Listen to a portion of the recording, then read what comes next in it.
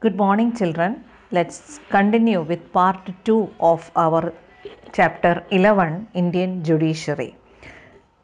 Today we will be discussing one topic, that is the power and jurisdiction of the Supreme Court. Let's start today's topic. Please come to page number 87 of our textbook. The big heading, that is the power and jurisdiction of the Supreme Court. The Supreme Court of India possesses more powers and has vast jurisdiction in comparison to any other country of the world. Supreme Court is having vast powers, lots of powers compared to the other countries. Our Supreme Court, Indian Supreme Court, is having lots of powers, and this jurisdiction can be divided into three, that is original jurisdiction, appellate jurisdiction and advisory jurisdiction. We will discuss this in detail in the coming section. In this picture you will be able to see the Supreme Court of India. It is situated at New Delhi. The jurisdiction of Supreme Court इसमें first आएगा original jurisdiction. What do you mean by original jurisdiction? Please underline the power held by the Supreme Court to hear a matter brought to it directly without first taking that matter in any other lower court is called the original jurisdiction of the Supreme Court. Normally, the procedure of a Supreme Court, the case comes to the Supreme Court normally from lower courts. First, the court will discuss, the lower court will discuss the concerned case in the lower court, that is district courts. Okay, and if that is not working properly or you are not satisfied with that, you can go to the High Court, and from there also the same result, then you can approach the Supreme Court. So, the power held by the Supreme Court to hear a matter brought to it directly without first taking that matter in any other lower court, it is called original jurisdiction. Without going into the lower courts, directly it is coming, that is called the original jurisdiction. Okay. Under this, Supreme Court has following authorities. That is, we are having some different, Supreme Court is having around 5 authorities that we are going to discuss. First one, to hear cases between the Government of India and one or more states. If a state, one state or many states are having problem, any case between the central government, that case will be coming under directly to the Supreme Court. Second one, to hear and resolve differences of opinions, fights or conflicts between the Government of India and between the states. वो state उसमें जो मैंने लिखा है with one or more states on the other sides and one or more other states. See, it between, अब simply ऐसा देखो, central government के साथ एक स्टेट के साथ प्रॉब्लम है या दो स्टेट्स के साथ प्रॉब्लम है, दोनों स्टेट्स के आपस में प्रॉब्लम है, ये बहुत सारा इश्यूज, ये सब किसके अंडर में आएगा? सुप्रीम कोर्ट का ओरिजिनल ज्यूरिसडिक्शन के अंडर आएगा. Third point, to hear and provide judgment regarding dispute between different states. If a case is between Gujarat and Rajasthan, or Gujarat and Maharashtra, or Tamil Nadu and Karnataka, any states, that case will directly coming to original jurisdiction of Supreme Court. Fourth point, to hear cases related to the central government and matters related to the constitution, constitutionality, that is between the constitution and the government. Fifth point, the Supreme Court also has the power to protect and preserve the fundamental rights of the citizens of India. It is also empowered to issue writs. What do you mean by writs? Means orders. Writs like habeas corpus writ, mandamus writ and prohibition writ. Now, what do you mean by habeas corpus writ? Habeas corpus, we have studied about habeas corpus, that is bring the body here, that is only the power, that is the only power of the High Court, and this is also this power is also going to Supreme Court. Then another one is mandamus writ. What do you mean by mandamus court? This is the order from Supreme Court. It is a command issued by a court asking a public authority to perform a public duty belonging to its office. It is issued against a public authority who is under a legal duty to do this or not to do something in the platform. Okay, so this is called a mandamus, an order of prohibition. Now there is an exception for the original jurisdiction, which will not come under the original jurisdiction of Supreme Court. That is, you should study, note this point, underline this. It is not in the jurisdiction of the Supreme Court to settle disputes related to the distribution of river waters between state to state, states to state, state to states or states to states.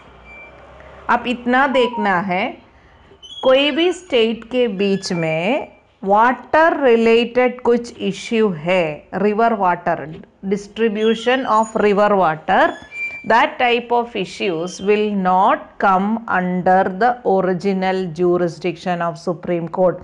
This will be under the control of a separate organization called Water Tribunal. They will solve the issue. For example, Narmada water, Narmada reservoir में और Narmada river का पानी कितना गुजरात को देना है, कितना महाराष्ट्र को देना है, कितना राजस्थान को देना है, मध्य प्रदेश को कितना देना है, इसके बारे में ये चारों स्टेट्स के बीच में कुछ झगड़ा चल रहा है, तो ये original jurisdiction of supreme court में नहीं जाएगा, बिकॉज ये स्टेट्स के बीच का प्रॉब्लम है, वहाँ नहीं जाएगा, फिर किधर जाएगा, वो जाएगा water tribunal.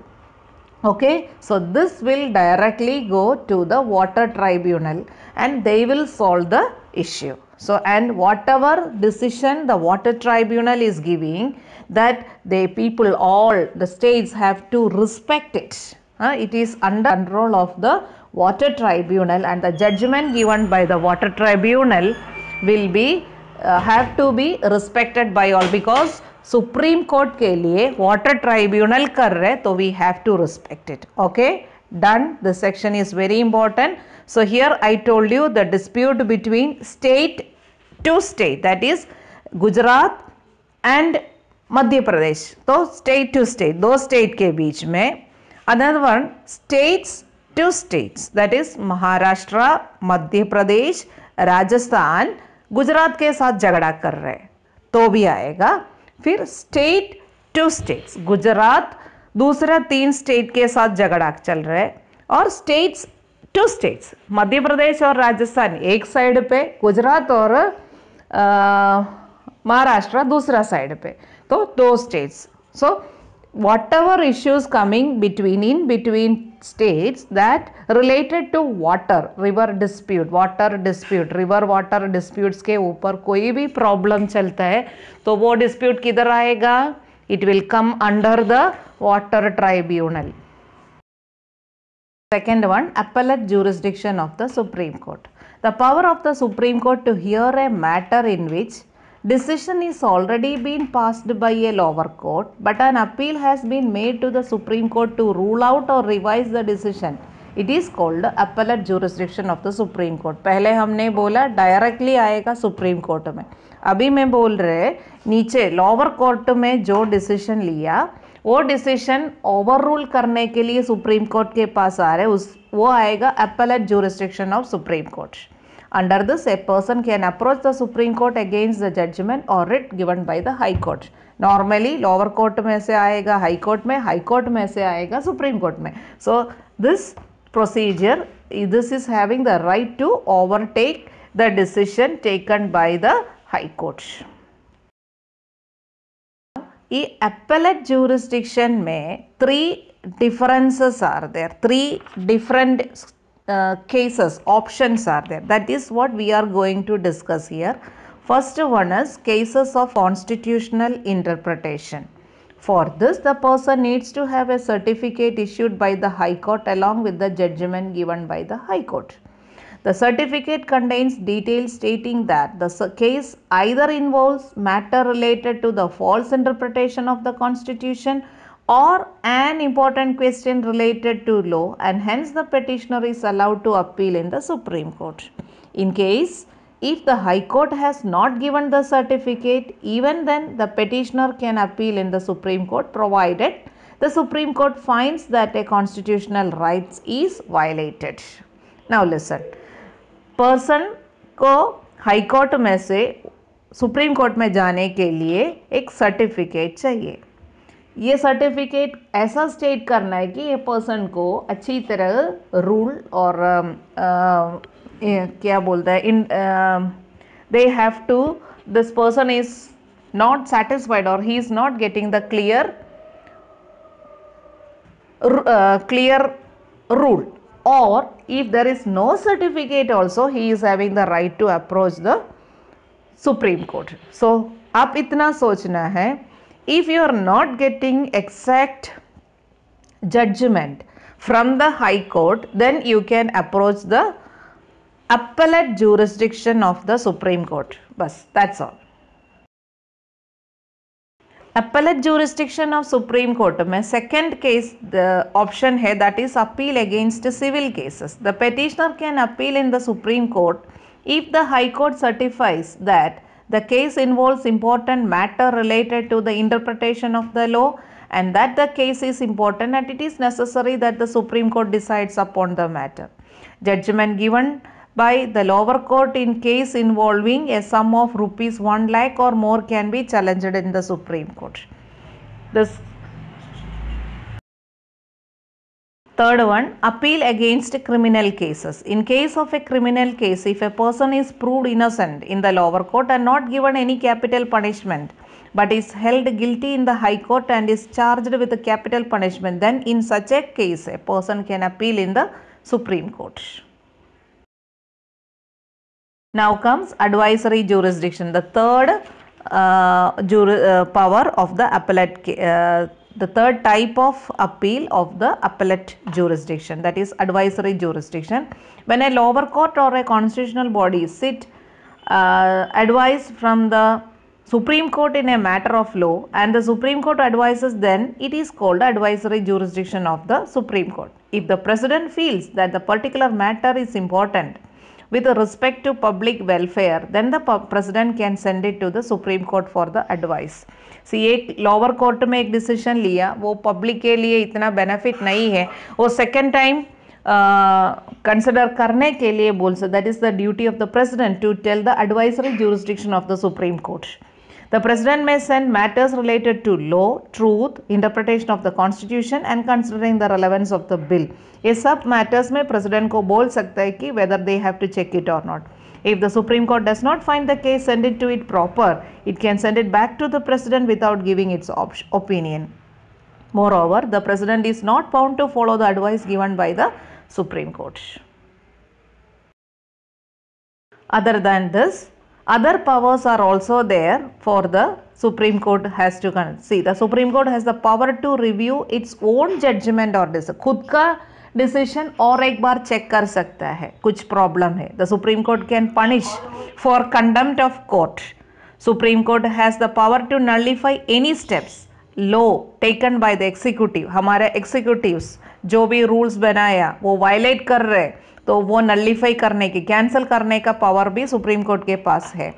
And the right has been given to the president of India in the constitution under the provision of the rights to constitutional remedies. देखो, दैट इज वाई हमने पहले बोला था the soul of the constitution. That is why the rights of constitutional remedies is known as the soul of the Constitution. Supreme Court, that is why Supreme Court is considered as the guardian and savior of the Constitution and citizen.